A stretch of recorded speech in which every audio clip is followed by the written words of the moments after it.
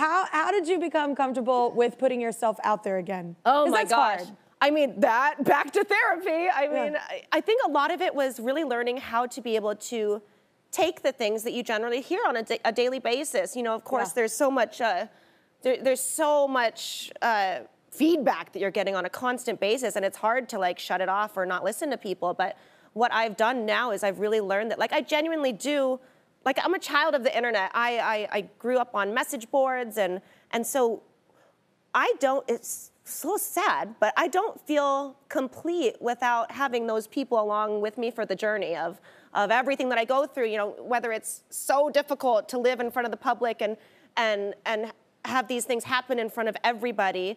I do feel like they're along for the ride, and so for people to see live time my growth and the things that I go through and how I deal with them, and I like them along for all that. And so when that's missing from my life, when social is gone, I don't have that interaction with people, I feel like a bit incomplete. And when I'm cooking or something, when I have this natural urge, I'm like, I gotta film this, I got it. Like, well, that makes sense though, because that's like what you do in the public eye too, and that's what Pierre's so good at it, and like people, that's something that's interactive. But no, balance is not, it's being able to have that balance of like, okay, it's okay not to share this with the entire world versus, you know, and sometimes it looks like we do share everything. I'm sure it looks like I share absolutely everything, but no, it still is a moment of like being able to, where people see what they get to see, and that's fine.